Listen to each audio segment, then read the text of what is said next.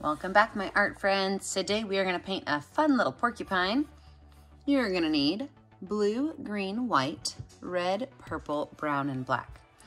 You're going to need our three main brushes, your medium flat brush, and then a medium and small round brush. And today you're also going to need a fork. So you can use a plastic fork or a metal fork. They both work just fine. Don't forget to have a rag and a cup of water ready for rinsing your brushes out. Let's go ahead and start with our background. I'm going to start by making a green line about 2 inches up on my by 11 by 14 canvas. And I'm just going to fill this whole space in.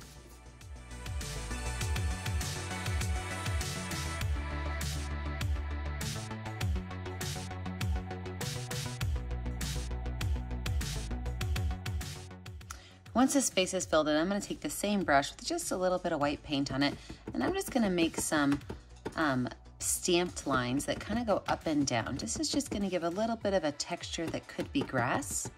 You don't have to go above your green line, but if you accidentally do, that's okay. Just add some texture to it.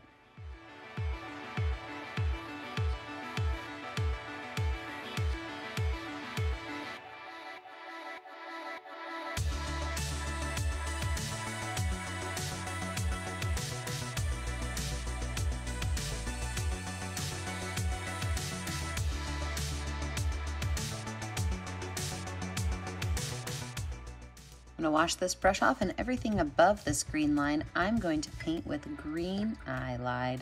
I'm going to paint with blue and white.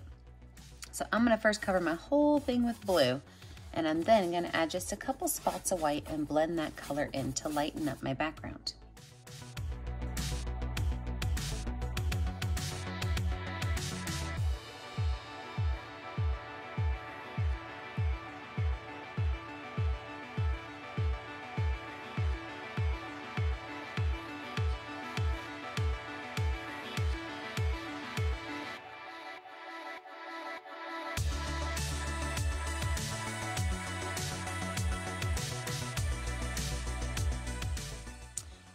We've got a great background ready to go. We're gonna let this dry. When we come back, we're gonna lay out our mushrooms and our porcupine.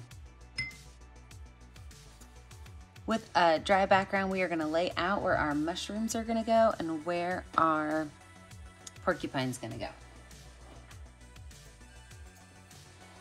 So I'm gonna use my medium round brush with some white paint, and I'm just gonna make a gigantic circle right here. This is gonna be my porcupine. And then over here on this side, you can add as many mushrooms as you want. I like to do things in 3, so I'm gonna add 3 mushrooms. And to make a mushroom, you're gonna start with a rectangle shape. Now, at the base of that rectangle shape, you do want it to kind of come out a little bit and round out the bottom. So now it kind of looks like a scientist glass dish, right? And then at the top of this mushroom, I'm going to make a curved line that looks like a smiley face. I'm gonna round out those edges. And then I'm gonna put a big mushroom top on it. So this is how we're gonna make our mushrooms for all 3 of them. First, I'm just gonna lay these guys out, and then we're gonna add some color.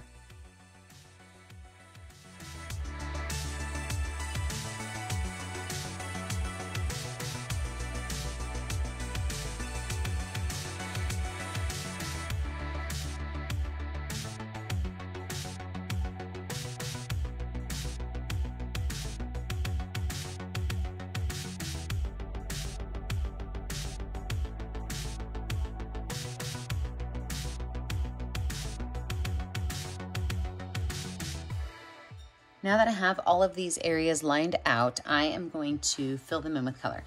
I am going to fill in my tops of my mushrooms with white because I am going to add a color to those, and I want there to be a nice clean base for my color to go on.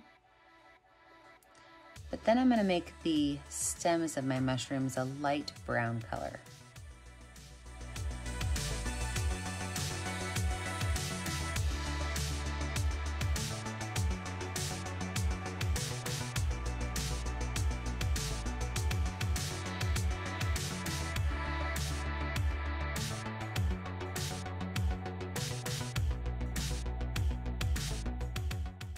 Now for my mushroom stems, I'm going to start by filling in the stems with white.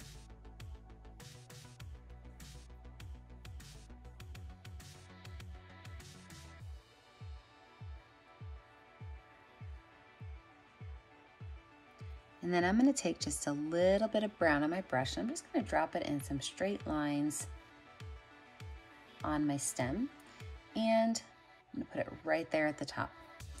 Then I can just kind of pull these colors down. I don't want it to mix all the way. I do want to see some of that brown and some of that white.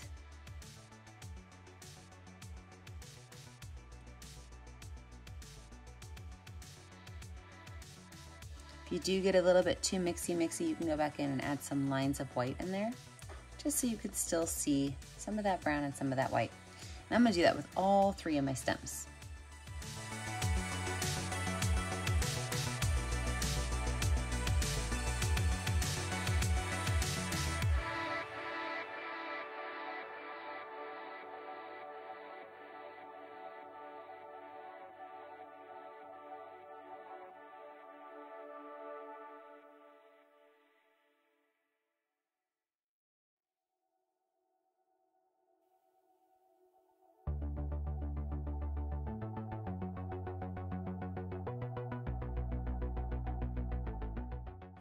Now for the tops of my mushrooms, I'm going to paint a purple one, a blue one, and a red one.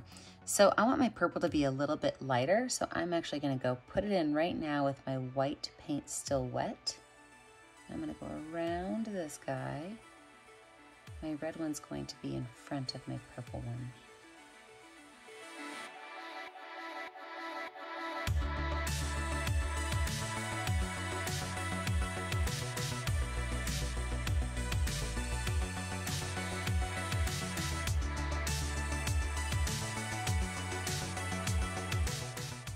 With a little bit of dark purple in here, I'm going to start at this crack right here and this one right here, and I'm going to pull just a little bit of that color in so you can kind of see where the mushroom starts to tilt up higher. Do the same thing on the bottom here as well.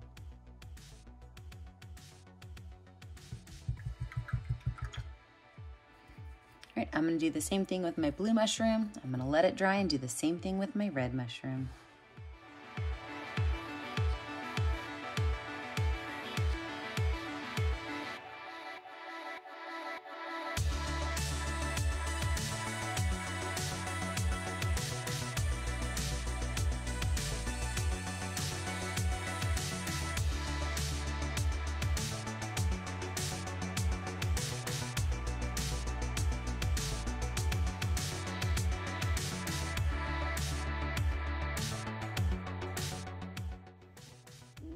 I'm going to go ahead and fill my brown circle in for my porcupine body. So the whole thing we're just going to fill with a nice solid brown color.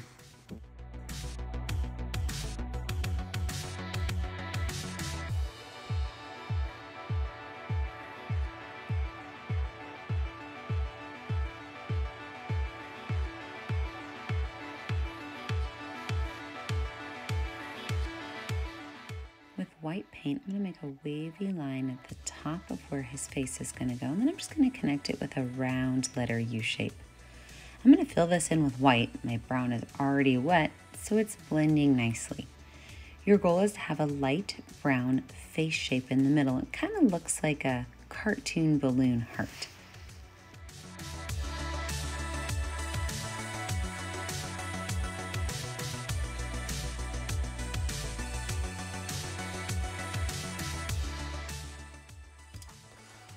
Let's finish these mushrooms off. I'm going to paint this last mushroom in red.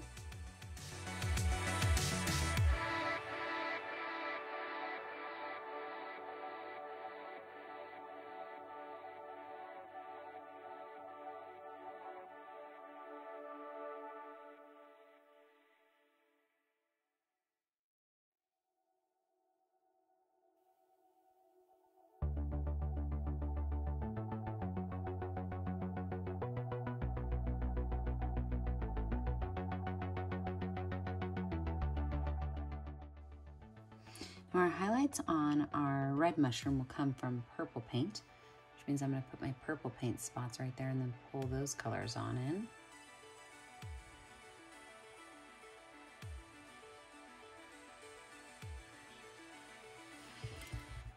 And then the little bit of low light that we're going to add, which is kind of like a shadow, I'm going to take just a little bit of brown paint right along the bottom of my mushroom. I'm going to dry my brush off, and then I'm just going to pull that color down. That way it looks like I've got a little bit of a shadow from where my mushroom top is. I'm going to do that to all three of my mushrooms.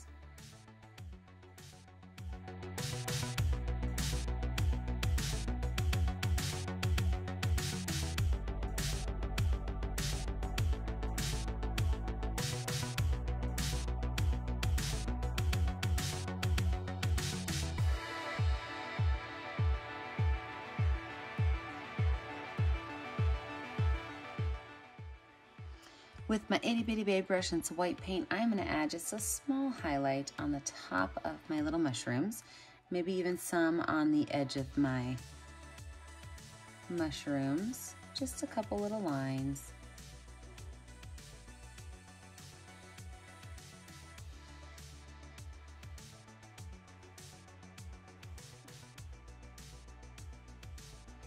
And then I'm going to use my finger to add some polka dots. So I'm going to add some polka dots to all my mushrooms, and they don't have to all be in the center. You could try to make some look like they're kind of going off the edge, but I think your fingers make fantastic sized dots. If you do not want to get your fingers dirty, feel free to just use a paintbrush and paint a couple polka dots on there.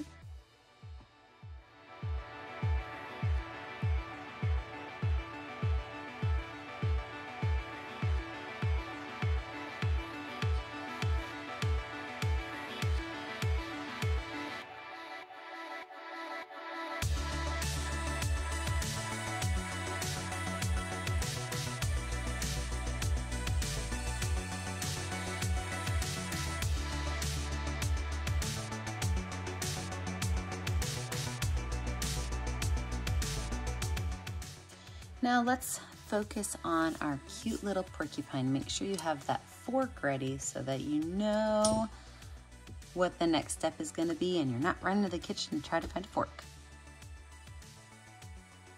First things first, let's get our porcupine's face ready. So I'm going to use a little bit of white paint on the tip of my finger, and not in the middle, but just above the middle, I'm going to make a large spot, and I do want to mix it with my browns. If your brown's already too dry, put a little bit of brown on your finger. Otherwise, you're just going to mix a big spot right here with white paint, letting that brown mix in.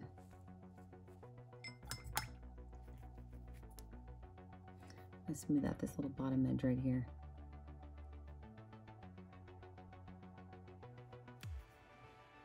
Now I'm going to use the back of my big brush with some black paint to make his eyes, and his eyes are going to be down relatively low, close to that white spot, nice and big.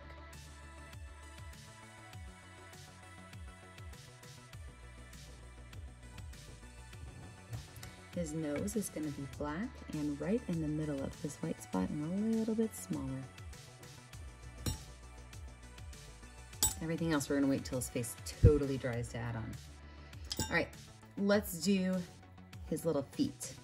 With some black paint on my itty bitty baby brush, right down here, I am just going to make 3 little marks. Those are just his toes peeking out to say hi. 3 little marks. Now, let's talk about some spikes. This is where the fun happens. So we're going to use our fork with a mixture of white, brown, and black paint to add some spikes to our little guys. Let's zoom out a hair and add some spikes. You may want to try your fork technique on a piece of paper or your tablecloth before you get started, or you could just jump right in. Here's the trick. You want to make sure that the paint is either a little bit watered down or you dab off the extras. You do not want to go on having all the space in between your fork covered. You want to make sure you kind of dab that extra off so you see those fork lines. And then what we're gonna do is we are just going to roll the fork. See that? Roll the fork. Roll that fork. Now, every time you do this, you might get a slightly different amount of fork. Like this one right here is super small, this one's really long. It's just gonna happen, but you can layer them. Feel free to go on top of each other and layer them.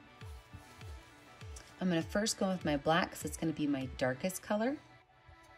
And it's gonna be the part that I see kind of poking off.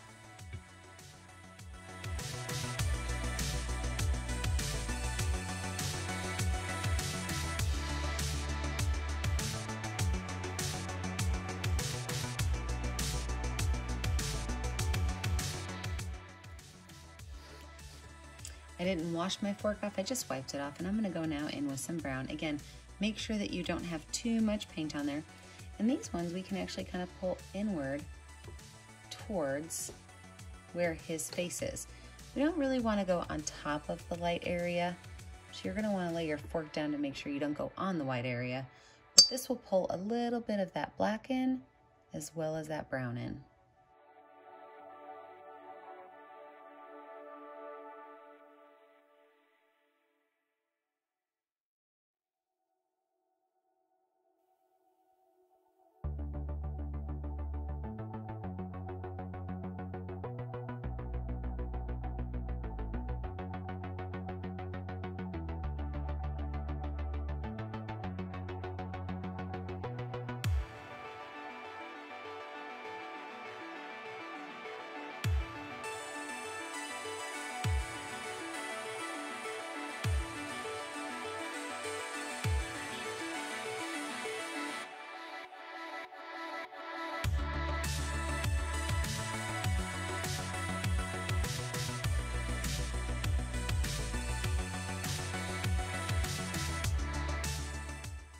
Now for the white, we are just going to have the very tips of the fork covered. So if you look at this, just a little bit on the very tips. You do not need a whole lot of white on there. And you are going to just drop a couple spots of white in every once in a while. Kind of change the height in which they are. Wipe your fork off if you need to, so you don't get it all mixed up.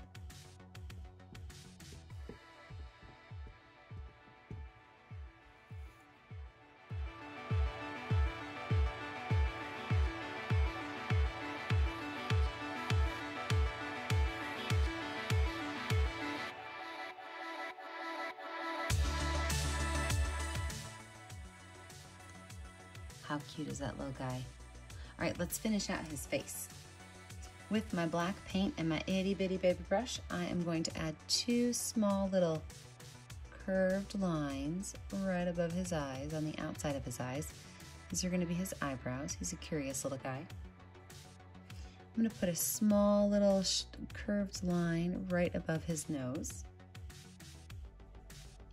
I'm gonna make a gigantic letter W right underneath his mouth, or right underneath his nose.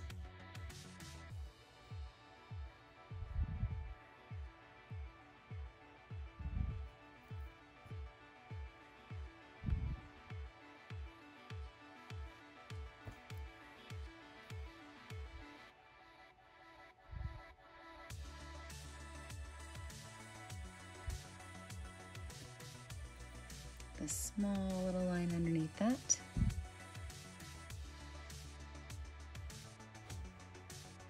Let's zoom out and check out our picture so far. Let's add in our finishing touches on our porcupine.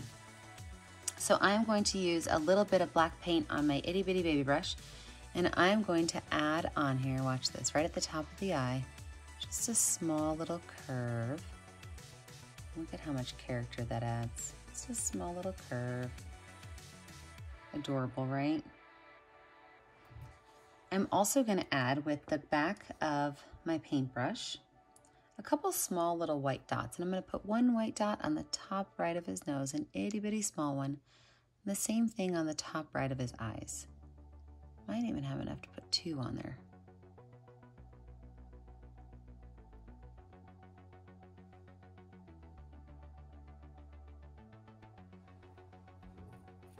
Now, if you like your painting how it is, awesome. If you are like me and you like to have things kind of changed up a little bit, what I'm going to do is I'm going to add some ghost lines around my polka dots now that they're dry. So I'm going to take the darker color. So for example, the purple that I have, I'm going to use the darker purple, and I'm going to add a small curved-ish line part way around my circles. And these are kind of more like half circles or letter C shapes to go around these.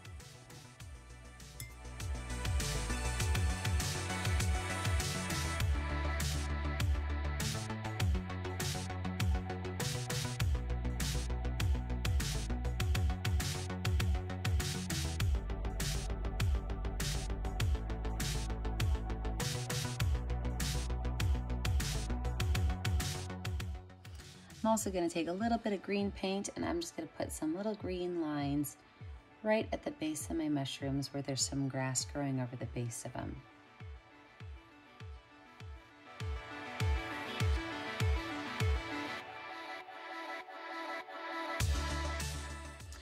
Last but not least, if you want to add words in your sky, we've left a bunch of space up there. You can write free hugs.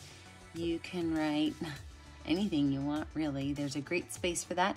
But when you are finished, your job is always to pick a color that will show up on your canvas and to sign your name. Now remember, the only way we can see what you're making is if you post it on our Facebook page, Painting with a Purpose. If you stay up to date on our YouTube channel, that means you are already a subscribed member. But if you're not, subscribe to our YouTube channel so that you can see all of our latest fun tutorials. And remember, as always, stay kind, stay creative, and stay safe. Have a great day, friends. Bye.